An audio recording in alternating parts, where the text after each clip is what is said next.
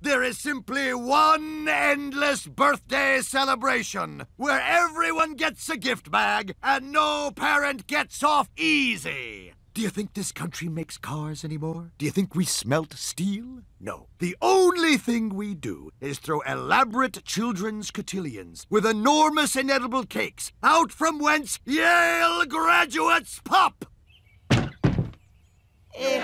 Mr. Simpson, the very fabric of our existence is birthdays! The quarks and bosoms of your soul?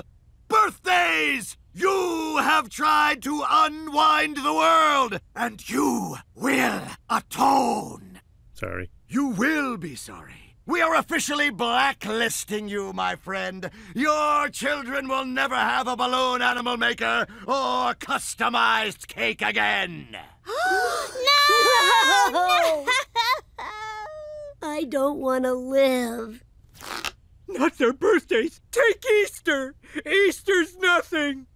Jeez, kids. I guess you've had your last birthday. You're gonna stay your current ages for the rest of your lives. Please, I'll do anything. All right. The next birthday that comes up in this town is, Rod Flanders, and you have to throw him a party. Oh. How bad do you kids want birthdays? Dad, how bad do you want to sleep in Saturdays? Hey! I was just kidding around, you know that. I was just... You have a deal. Let me make this clear. This event has to be magical. You mean hire a magician? No. Magical. Magical events change people's lives forever.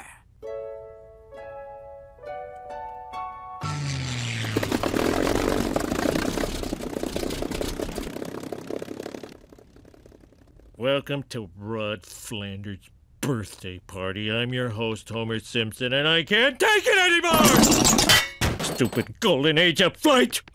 I love you, mean neighbor. Attention partygoers, prepare for the arrival of our guest of honor, Lulu. This majestic B-17 has been lovingly restored by the same World War II veterans who see her every night in their horrible flashbacks. Thanks for coming out and... Abe Simpson? That's Mark Ridley, my old Air Force buddy. You said you were in the Army. You said you were in the Navy. That's the kind of mix-up that used to happen when I was in the Marines.